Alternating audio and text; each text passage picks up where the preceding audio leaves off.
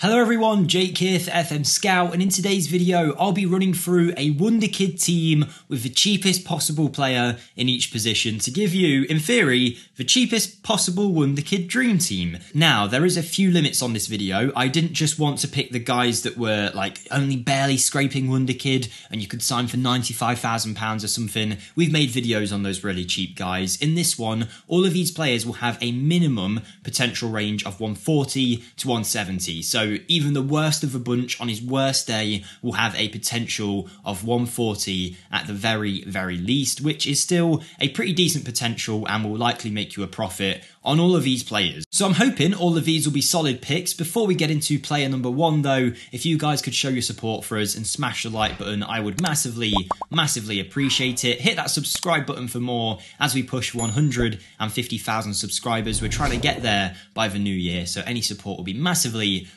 appreciated. With that being said, let's get right into it, shall we? And in the goalkeeping position, we have ready-made goalkeeper Elia Capriel. Now, I say ready-made because there's also one other goalkeeper that we spoke about before called Owusu, who plays in an African division and is likely not going to be in your save. And because he starts off at 16, it's going to take a lot longer for him to develop. But Capriel here, who plays for Bari, a team in the second division of Italy, looks like a goalkeeper that could play at a very high level already. At the age of 20, this 6'3" Italian has decent physicals, nice goalkeeping attributes, and some okay mentals as well that can be built up from. Yes, he's not going to start for a Manchester City. That's who we're managing here, by the way, so don't judge the star ratings too much. They're being compared to Haaland and De Bruyne and Ruben Diaz and whatnot, so don't look at the star ratings in this video. But Capriel, in most of your saves, will turn into an elite goalkeeper that could play for those clubs at full growth. So if you're looking for a cheap goalie for a couple £1,000,000, this guy would be your man. In centre-back, we have a fan favourite of this year already, Enzo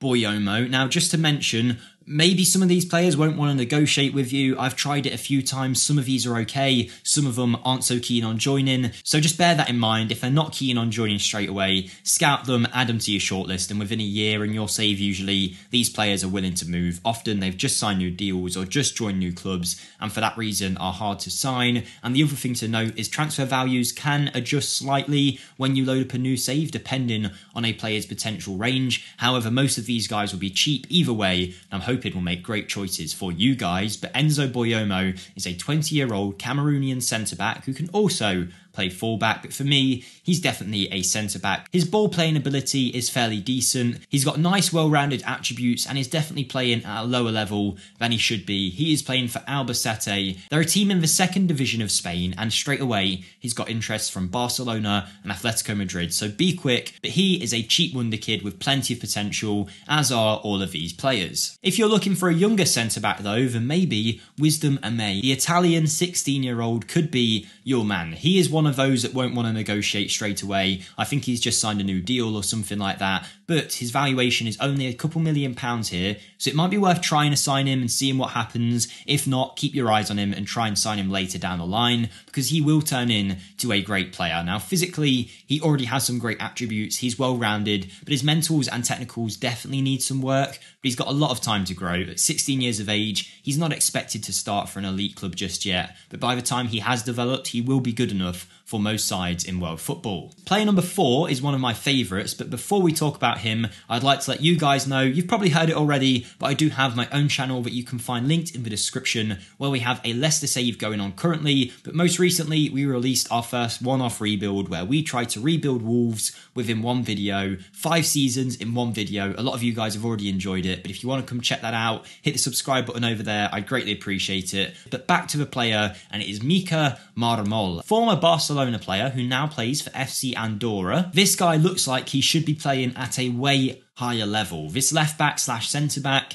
has great physical attributes, very good mentals and good technicals to go alongside it. He's not going to be amazing at bombing forward at left back, so either use him as a defensive fullback or maybe you want to bring him inside, play him as a central defender on the defence duty, and he can do a pretty decent job of that. His valuation is super low as well, as you can see here, only a couple £1,000,000, and one that I think would be a great player for you guys. Apologies for not having it already, but I've now got the attributes attribute analysis graph on the right hand side for you guys who tend to like that, but our right back option is one of the best right back Wonderkids that you can find in FM23, and it just so happens that he's super cheap as well. It's Martin Fernandez of Porto's B team, who can be picked up for a couple million. Again, just to reiterate, his transfer value might be slightly different in your save. He might not be so keen to sign, but just keep an eye on them, scout them all, and they will definitely be worth the investment if you can get your hands on them. But this 16-year-old Portuguese national has plenty of room to grow just yet. He's not exceptional in any area, but you can see he is starting to develop that base set of attributes that you'd want from a good, well-rounded fullback, and with the right training and the right development, he will be one of the world's best in no time. Moving into midfield, and make sure you do stick around because we have a very, very good player coming up, one that I haven't spoke about yet on the channel that I think looks phenomenal, but I'm going to attempt to pronounce this guy's name, so bear with me here. But this guy is called Aaron Siamanglicella.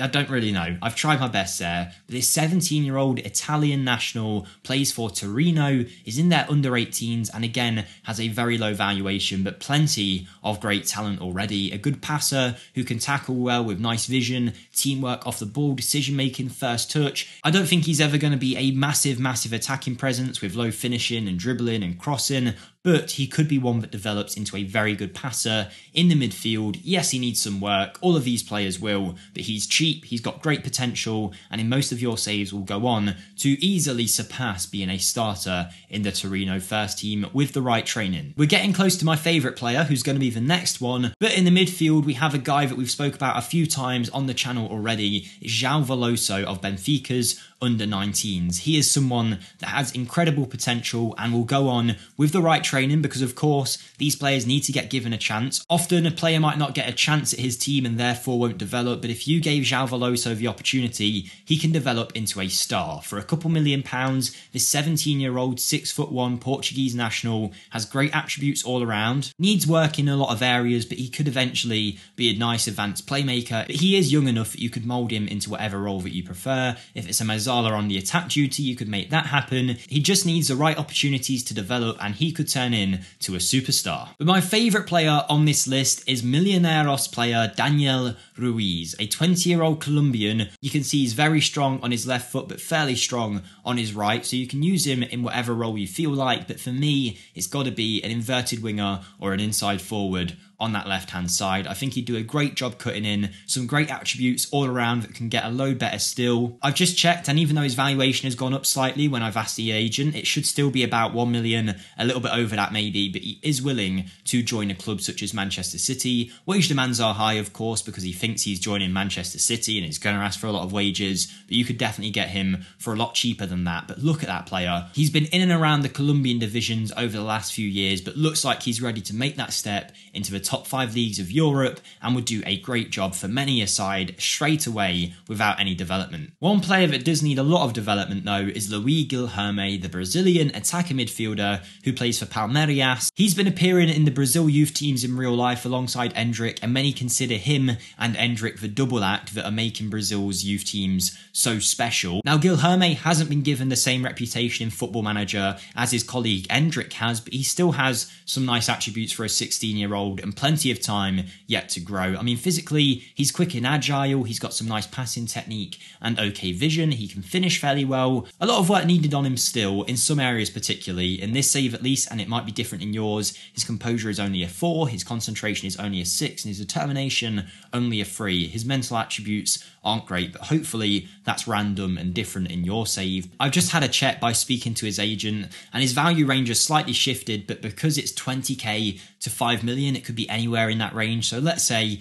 a couple £1 million-ish for this guy. Let's meet him in the middle, and I think that would not be a terrible sign-in. He just needs a lot of time to develop and grow before he becomes the world beater that it looks like he could be in real life. Moving into our final two, and the cheapest Wonderkid we could find in this position, who also fit our criteria of being a guaranteed good Wonderkid, is João Rego of Benfica, a 17-year-old Portuguese national who, I feel like I've said this a million times, needs some work. I mean, he's not perfect just yet, but he is a good passer with good technique and vision. He could be moulded into a good playmaking midfielder, or as it's suggesting here, a left-sided player cutting inside on his right foot. Inverted winger, inside forward could be his role. He just needs to get a lot quicker, a lot better at finishing or crossing, depending on what you want from him, and just to become more well-rounded. But he certainly has the potential to do so. About £1 million would net you this player, who's came out of Benfica's youth teams, has been there for a while, and it's now time to give him the chance at your side. But our final player is a real cheap beast, an absolute monster right from the off, who can develop